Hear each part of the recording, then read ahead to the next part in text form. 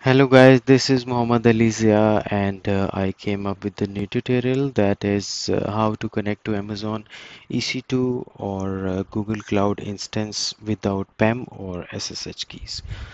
So first of all, you need to go to aws.amazon.com/free. That will offer you a free account for 12 months, and those are the services you will get for 12 months.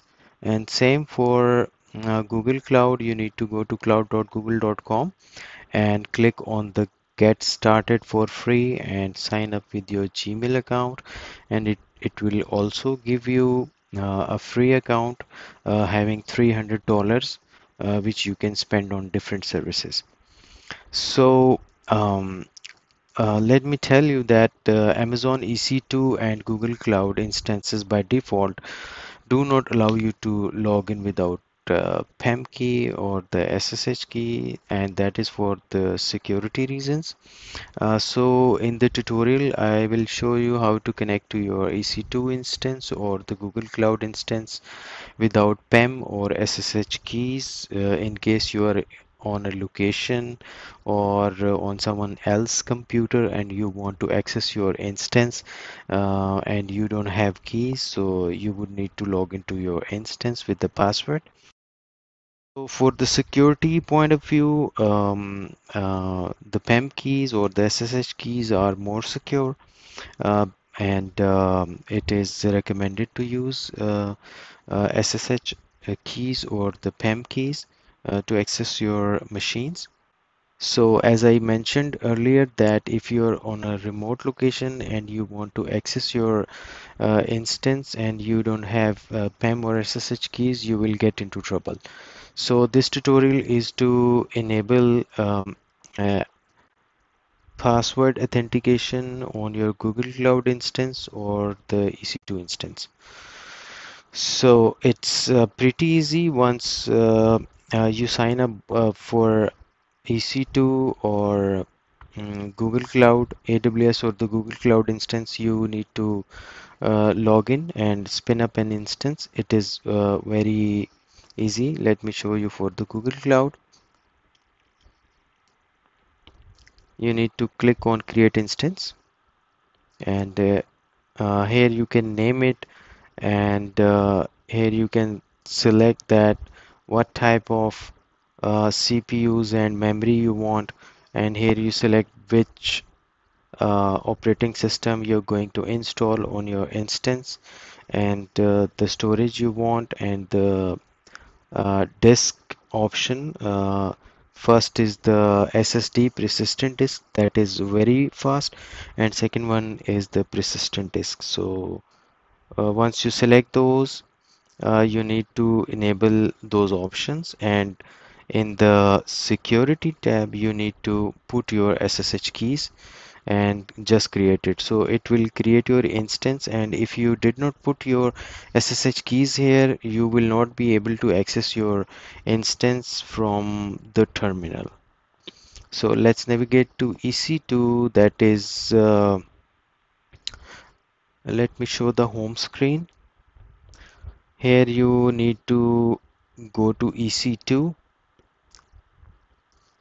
and here launch instance. Once you are here, you need to click on free tier only, so it can show you the instances for the free tier. So you can select any. I'll go with the Amazon EC2 instance or the Ubuntu instance, whatever you want. So let's spin up an Ubuntu instance. I already have spun up, but just to show you that how to spin up an instance. So that instance has a 1 CPU and 1 GB RAM, and it is eligible for the free tier.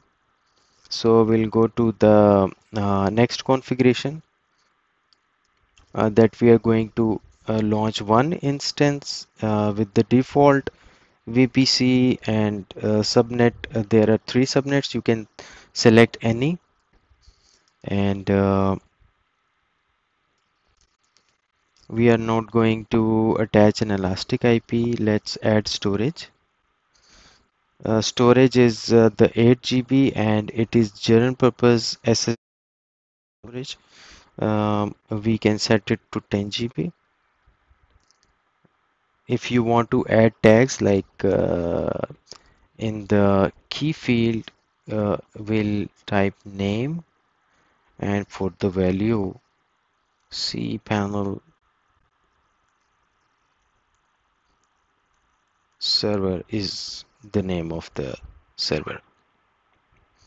So you can create here a security group, a new one, in which you can see there is just one port allowed, that is 22 for the SSH.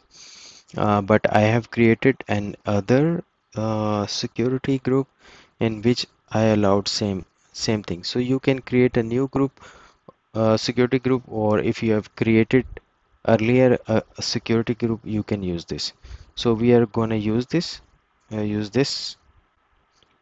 and if all looks okay to you, you just need to click on the launch button and you will see that your instance is running in a few minutes. So here is the instance. So let's navigate to the Ubuntu instance that is residing on AWS. For that, I have a key. I have a key here that I have created, which is mandatory to access your instance. So let's access the instance which is residing on AWS. I'll import the keys with that option. It will not ask me for the password and it will let me in. So I am in. And for Google Cloud, I am gonna use the instance that I have already created, that is 61.81.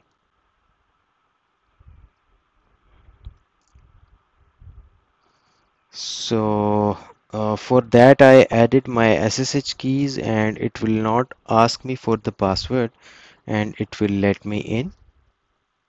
Let's see. Yes, we are in. Sudo su. Let me show you which changes I made to disable the SSH function or the PEM key function. That is same for both nodes.